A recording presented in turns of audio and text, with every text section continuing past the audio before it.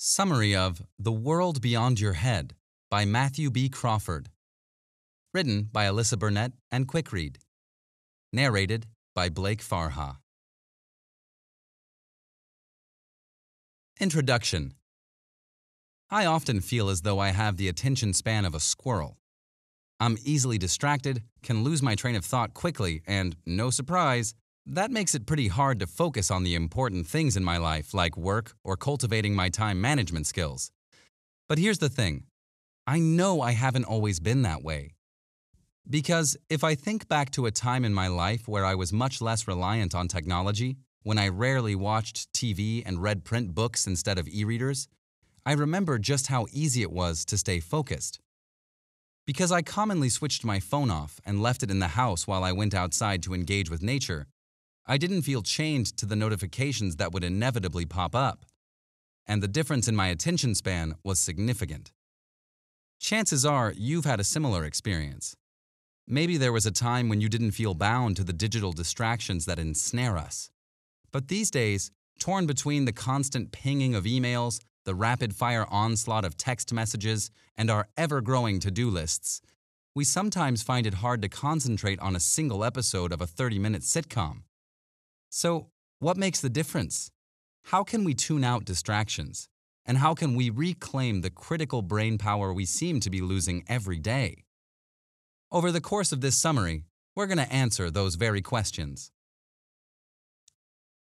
Chapter 1. The Age of Digital Distraction. There are actually a host of psychological and neurological explanations for our inability to focus, and we're going to explore them in this chapter. One major explanation is something of a chicken and egg conundrum that has to do with our need for mental stimulation. Here's how it works. Because we have an overwhelming array of stimuli available through the form of books, music, movies, TV shows, and social media, our brains seldom get a chance to rest. As a result, we've developed an obsessive need for 24/7 stimulation. Because we're never off, we've adapted to viewing constant stimulation as the new normal, and now we think we need it. This in turn raises questions about our relationship with stimuli. Do we inherently need it, or did we evolve to need it because we have so many options? The answer is actually a little bit of both. Human beings crave mental stimulation. We need it in order to be happy, healthy, and alert. But we also need some downtime when our attention span isn't being bombarded with new stimuli. We need this for a couple of reasons. One has to do with something called our orienting response. Like many other facets of our human experience, our orienting response is an evolutionary defense mechanism that humans developed to help them survive in the wild. Put simply, our orienting response works by signaling us to pay attention to anything new that comes into our field of vision. For example, if you've ever been late to a class or a meeting and everyone's head turns as soon as you open the door, you might feel like your classmates are simply being judgmental and horrible. But in reality, they're simply reacting to the cues their orienting response is sending them. Because they saw the motion of the door opening and you coming in, those things tripped their orienting response, which said, "Pay attention, something new is coming." Even though we no longer need to assess our environment for the possibility of dangerous predators, this instinctive survival mechanism has been hardwired into our brains. If this sounds like we kind of spend our lives ping-ponging back and forth between different stimuli, then you're correct in your assumption. And you can imagine how we're affected by the onslaught of pop-ups, notifications, and incoming emails we receive all day long. If everything is triggering our orienting response constantly, is it any wonder why we're perpetually distracted? With that said, you can understand why our orienting response is closely linked to the modern attention deficit and how vital it is that we correct it. But this also links to another problem, our limited attention span. This might seem overly simplistic or obvious, given that we've already acknowledged how our attention spans are stretched thin. But the problem goes a little deeper than you might think. That's because we often make the mistake of assuming that we have a limitless capacity for attention. Sure, we know we're distracted and it might feel like we have the attention span of a squirrel, but we assume we'll always be able to course correct and pay attention when we really need to. However, current research indicates that nothing could be farther from the truth. Instead, Our attention spans, like most other resources, are limited commodities that are constantly in danger of being depleted. And when we feel our attention spans decreasing, we're not just being lazy, and we're not just a little frazzled. Although these are the two most plausible excuses we're likely to blame our attention deficit on, that actually isn't true. Instead, we're literally losing a skill that we should have spent our entire lives cultivating. That's right, attention is a skill. And the ability to focus is something we have to build and work on throughout the course of our lives. So, not only is it not an unlimited resource, it's also not disposable. Whether we realize it or not, attention is actually the key to flourishing in life. Without it, we can't focus well enough to do our jobs, complete our goals, or hold meaningful relationships. So, if you now find yourself feeling desperate to fix your attention deficit, we'll explore that process in the next few chapters. Chapter 2. We are so connected to social media that we disconnect from real life. As we've seen in the previous chapter, it's no secret that our connection with social media and technology can prevent us from engaging with our real lives. But let's take a closer look at what that really looks like in practice. What does it mean to be too connected? And how does it impact our attention spans? Let's start by considering the impact of labor-saving devices.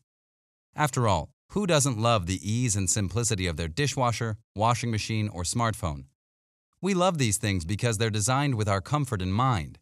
Their literal aim is to make our lives faster, simpler, and more integrated with the advanced tech systems we now have at our disposal. But we often don't stop to consider how interconnected our lives and devices are. For example, how many of us have our banking apps on our phones, along with our work email accounts, info about our families, our schedule, and our travel plans?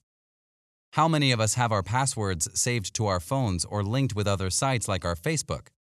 With just one push of a button, we can transfer our information from one site to another, send money from our PayPal directly to our banking app, or utilize a contactless payment option by simply tapping our phones against a screen.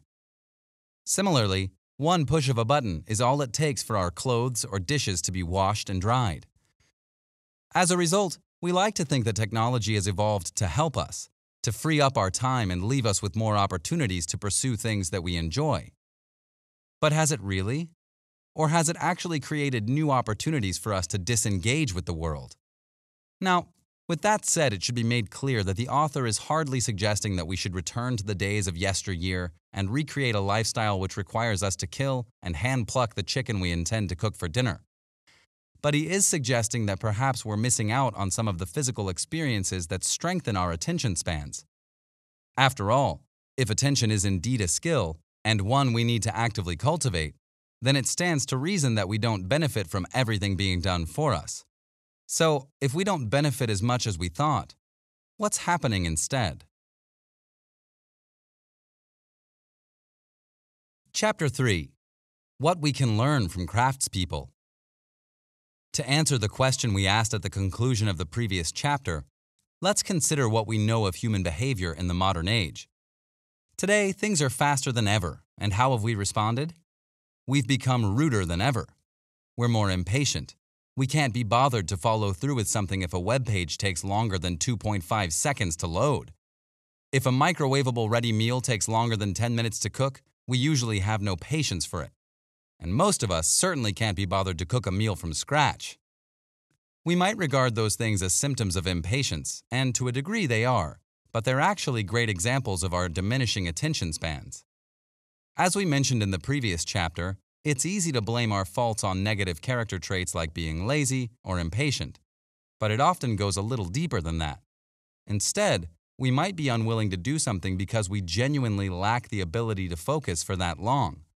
And because we've gotten so used to our labor-saving devices, we'd rather just press a button and go so we can return to scrolling social media or idly watching Netflix, or doing both at the same time.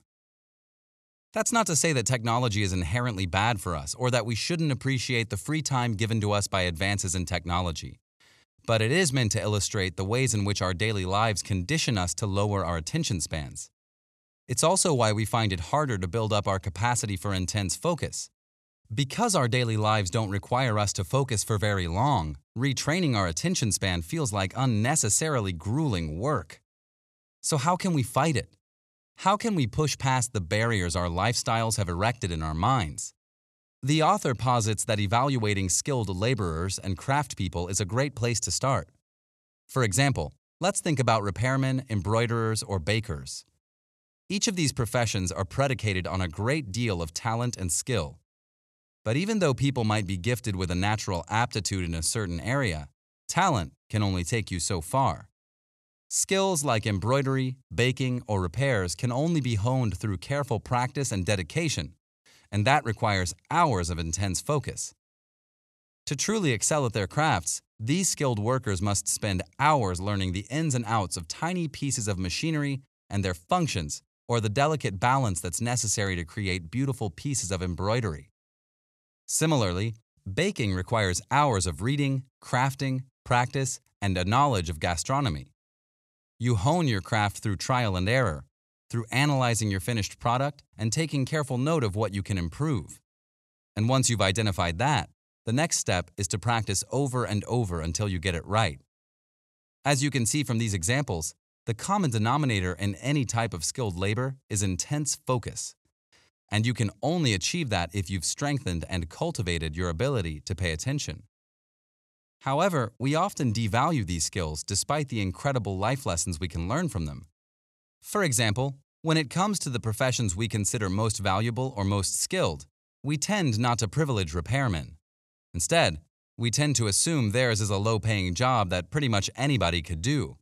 But, of course, most of us don't know the first thing about repairing our iPhones or dishwashers. Repairmen are the very first people we call when one of our gadgets malfunctions. And we often overlook the fact that their entire skill set, learning how something works, diagnosing the problem, and restoring it to optimum performance, is in direct contrast to the way our brains function in our daily lives. Most of the time, we don't bother to learn how something works or stick with a task long enough to get to the root of the problem. We'd rather push a button and let it fix itself. But the author argues that by holding this opinion, we've missed the point entirely. That's because skilled laborers like bakers, embroiderers, and repairmen have the very thing most of us lack: a strong capacity for focus. By honing their crafts, they've cultivated their attention spans. They know how to minimize distractions and focus on the task at hand. And in so doing, they've actually created happier lives for themselves. How? Well, for starters, they're doing something meaningful. That's not to say that all other professions are worthless, far from it. But most people who go into those fields do so because they have a personal connection with that skill.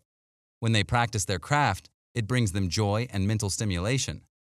This in turn minimizes their need for the digital mental stimulation the rest of us crave. And because they've disconnected from these distractions, they've cultivated a healthier relationship with life, technology, and their own minds. Because they're constantly learning, growing, and strengthening their minds, they feel more alive and less as though they're ping-ponging between distractions. Sounds pretty great, right? So how can we cultivate this concentration and happiness in our own lives? The author posits that education is the answer, or rather, a fundamental change to our education system. Our current model of education is predicated on the need to cram students' heads full of information so they can memorize and regurgitate facts to answer the questions on a test. But that doesn't actually teach students to engage with the world outside their heads. Instead, this approach often results in students who are scared, bored, or unmotivated, and it drives them to seek an escape through mindless consumerism or television shows. These things interest them, at least, so students gravitate towards those interests and away from education. But that shouldn't be the function of education at all. Instead, treating students like dumping grounds for meaningless facts and formulas, our approach to learning should invite them to think critically, grow, and pursue skills that will enhance their lives. Students should be presented with skills like baking, crafting, or repairing things and shown how they can apply their minds to the cultivation of a craft. The question of, well, when will I ever use this in real life, should be demonstrated rather than dismissed. And students should be taught that the value of academic disciplines isn't confined to the bubble of the classroom. Instead, they should be exposed to the life-changing power of the humanities, shown the beauty of art, poetry, and music, and taught that they have the power to create. They should be shown that mathematical formulas don't exist to torture them, but to make the world go round. And perhaps most importantly, they should be taught that technology can be a valuable tool for enhancing our learning experience and pioneering new advances, but it all depends on how we use it. Because the crucial takeaway to remember here is that we should use technology rather than allowing it to use us. Final summary. The most powerful supercomputer in the world is the human mind. But because we live in an era of pervasive digital distractions, we often struggle to focus and feel as though we're ping-ponging between a vast array of competing stimuli. As a result, we have severely damaged our attention spans and our ability to engage with the world outside our heads. We struggle to read through a document without frequent breaks to check our phones or at least to wonder about the notifications that are constantly pouring in. That's why the author posits that living in the age of digital distraction has impaired our ability to focus, think critically, or concentrate on personal development. Therefore, in an effort to remedy this, the author recommends that we follow the example of skilled craftspeople and learn a manual skill that invites us to disconnect from our tech and invest in physical experiences. In so doing, we can learn to become less reliant on labor-saving devices or our habit of thinking on autopilot. And if we perpetuate the value of crafts, critical thinking, and concentration in our schools, we can encourage students to use their brains and connect with the world beyond their heads. This has been a summary of The World Beyond Your Head by Matthew B. Crawford, written by Alyssa Burnett and Quickread, narrated by Blake Farha. The end. This audiobook summary was brought to you by Quickread. We hope you enjoyed this audiobook summary. If you want more audiobook summaries like this, download our app in the App Store or Google Play and get access to thousands of other free book and audiobook summaries. Listen to them while working out or commuting to work and get the key insights of books in minutes instead of hours. Go to quickread.com/app and download our app for free today.